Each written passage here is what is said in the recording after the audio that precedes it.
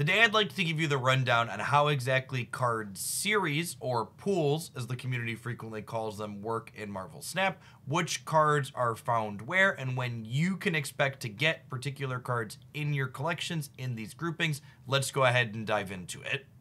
There are 5 different series of cards. What this means is every card in Marvel Snap is assigned to one of these groups, and you collect these cards at random inside of these groups as you gain progress. The first 3 of these series are based on your level on the collection track. So for example, you're guaranteed to have every card contained in series 1 by the time you hit collection level 214. Subsequently, you're guaranteed to have every card in series 2 by the time you finish collection level 474.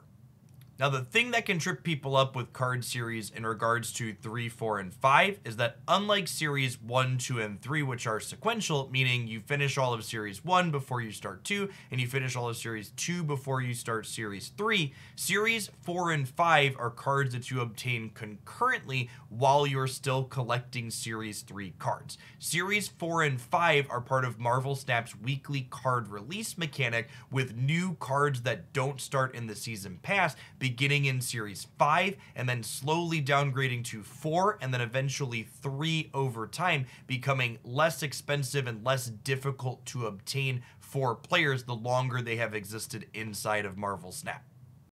Well, as of recording this video, we don't know exactly what the sizes of Series 4 and 5 are going to ultimately be. We do know via communication from Second Dinner that eventually they wanted a 1 in, 1 out point, where whenever a new card gets added to Series 5, something gets bumped down to 4, and something from 4 gets bumped down to 3.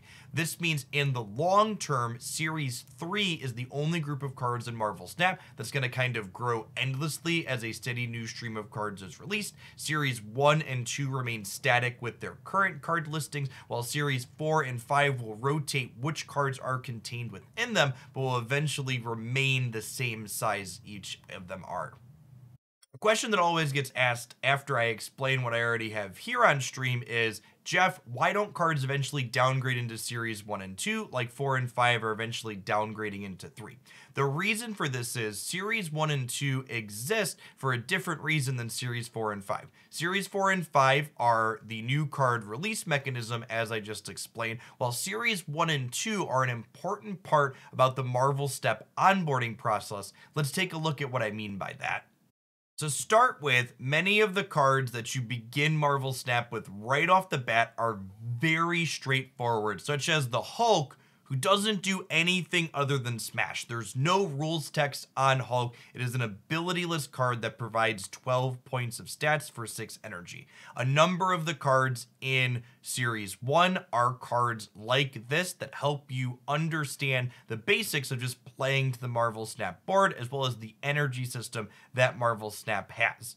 Now, some cards in Series 1 do have abilities, and the cards with abilities in Series 1 often serve to help the player begin to learn how synergies between cards in deck building work in this game, such as White Tiger plus Odin. This is a card combination players get added to their collection very early on. That is a very straightforward, oh, I have this 5 energy on reveal card with a good effect, and then I can play Odin as a 6 energy card that re-triggers this on reveal effect, kind of teaching players the beginnings of basic deck building and learning how cards in their collection can work together to great effect. Once players have a grasp on Marvel Snap's fundamental through the onboarding of Series 1, Series 2 is an important next step to getting you to a full Marvel Snap experience. Specifically, Series 2 is loaded up with important cards like these that are key answers to essentially everything you could play against in the full Marvel Snap card collection on the ladder. Shang-Chi, Killmonger, Storm, these are powerful disruptive effects that I still regularly play with almost every day in Marvel Snap with my almost entirely complete collection. Series 3 cards past this are not only just everything else, but they also tend to be cards that require more specific tools to fully leverage. A great example of this is one of my favorite cards in Cerebro.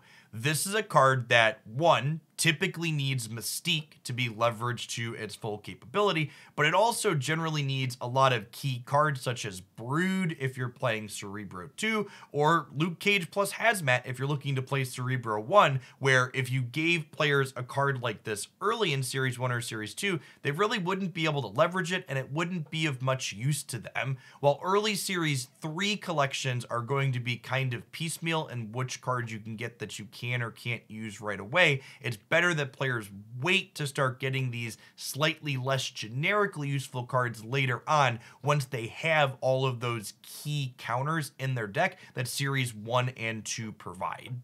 One final tidbit of wisdom regarding the Marvel Snap card series that's important to understand is that card series are explicitly not broken down by power level. My big green friend here from Series 1, one of the first cards you get in Marvel Snap, this card sees play in decks that I still play today that I feel are optimal inside of the entire Marvel Snap card pool. Like I mentioned a minute ago, these Series 2 answers are some of the generically best cards in Marvel Snap because of how flexible and key counter cards they can be into many things that you're going to run into.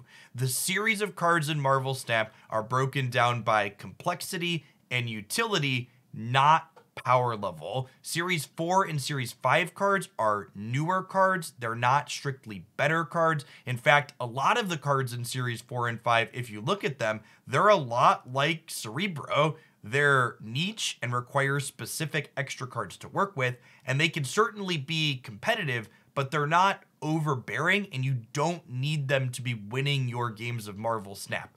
I know plenty of players who have climbed all the way through Infinite playing into players with full collections using only Series 1 and Series 2 cards. If you're looking for deck recommendations for that, I'm going to link a playlist in the video description down below where I cover a bunch of lists like that.